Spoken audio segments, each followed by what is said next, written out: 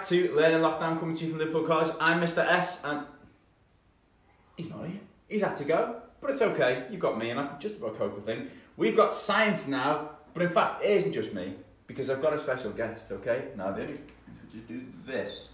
Our magic boy with the magic button to make our special guest appear. Here he comes. Who called me at this unearthly hour? What are you doing there, you vagabond? I'm going to make sure that you regret this day. I'm going to rip out your inside easily.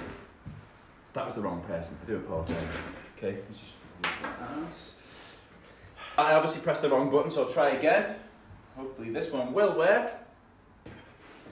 Hello, sir. Oh, hello. Hello, Now let me try and get this right because I don't want to mispronounce this. Oh. Your name is Professor Wittenwabby. No, it is Weitenwavy. Weitenwavy. Weitenwavy. Okay, so Dr. Weitenwavy. Weitenwavy. Weitenwavy. Yeah. Da. Great. So you're here for science, is that correct, Doctor? We are going to try. Well, I'm just going to hand over to you. Do you need my pen? No. Okay. You stay here? I'll go. Okay. What we're going to try and do is we're going to try and create a rainbow in a glass. So what you're going to need at home is you're going to need at least 4 or 3, I don't actually mind, or 5 or 6 or 7 or 8 little containers. You're going to need some warm water. This one is leaking quite badly. And you're going to need some food colouring and some sugar. Now make sure you've asked your parents' permission, and in fact, get them along with you to try this fun, because we're going to make a rainbow in a glass. Now the first thing you need to do is put a cup of water in each of your water containers. Right, so, some water. There we go, nice and neat and careful does it. There we go, perfect. Now you're going to need your food colouring, so I've got some blue food colouring here. I'll add this to the first one. Just a couple of drops will do it, no more, no less. 1 or 2, no 3. That's some blue, red, and I don't actually have a fourth one, so I'm going to mix yellow and blue, because I'm a scientist.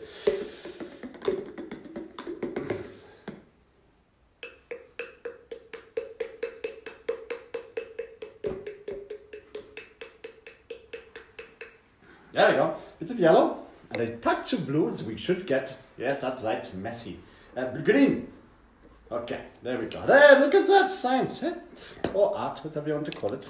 We've got 3 waters of 3 different colours, and the colours are going to be part of a rainbow. But now we want to get these waters different density, okay? So, this is where we need our sugar. Now you need to be very careful with this one. So, in the first container, I would like you to add 1 tablespoon of sugar. In the second one, 2. Make sure you remember which one is which. Do them in order, it will help. The next one, 3.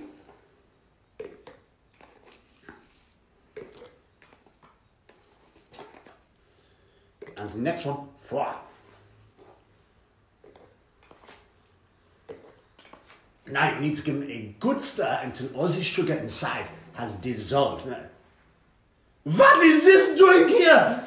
Why is this in here? What on earth? Who's brought this in here? This is a very dangerous thing. This is a... So sorry. Okay. I'll get rid of it. Thank you very much. Taking me absolute amateurs.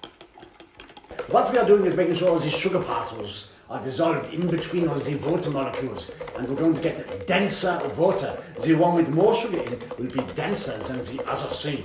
So there's the yellow, I can still feel some sugary caramels, so we're trying to get rid of those. Stir in, make sure all the sugar has dissolved. There's a lot of sugar in that one, it's like my nana's tea. Oh, that's this one. Okay, let me check. Yes, I see no sugar. Dissolve. I think we're good. Okay, now we've got our 4 types of solution here, different densities. Now the one with the most sugar in is the most dense solution, and the one with the least sugar in is the least dense solution. Now the denser the solution, the heavier it is. So what we're going to do is now going to work in reverse order, starting with our heaviest. So we made this one first, but we're going to go with this one, the heaviest. And we're going to add it very carefully, very carefully into another container. Now this one needs to be as see-through, as transparent as possible, so you can see the rainbow. And we're starting with the heaviest liquid, because this will sit at the bottom And hopefully, if this science works, the lighter liquids will sit on top and we should have a lovely rainbow effect. Okay, good. This was slightly too big for my syringe, so I get rid of it. Sorry. And I go to smaller containers. So, I carefully put the densest liquid at the bottom. Oh, yes. And I might want to add a little bit more.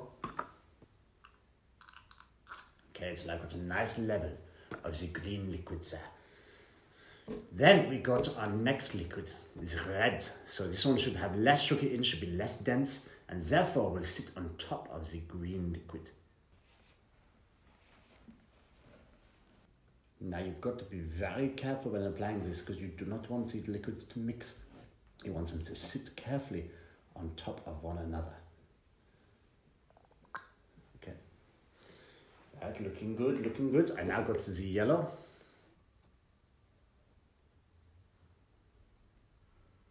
And finally to the blue.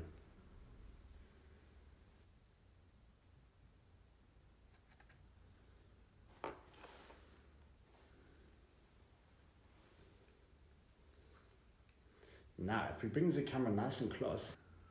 Okay, now I've done this very quickly so you can get on to doing it at home. Now we should see at the bottom.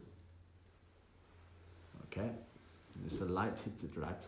We've got a yellow as the color at the bottom, it moves into an orangey red, and at the top we have a blue liquid set on top. Now we've only done a very small amount of liquid here, but you could do it very carefully at home with more colors and more liquids. Try and separate the yellows and the reds because they're very similar on the color scale, and see how far you can get it. If you need any more help, there is a video attached down below, probably explaining how to do properly. Okay, so that is, could you see that, Mr. S? Sweet. So that is our science for today. It will get better. Thank you very much. Back to you.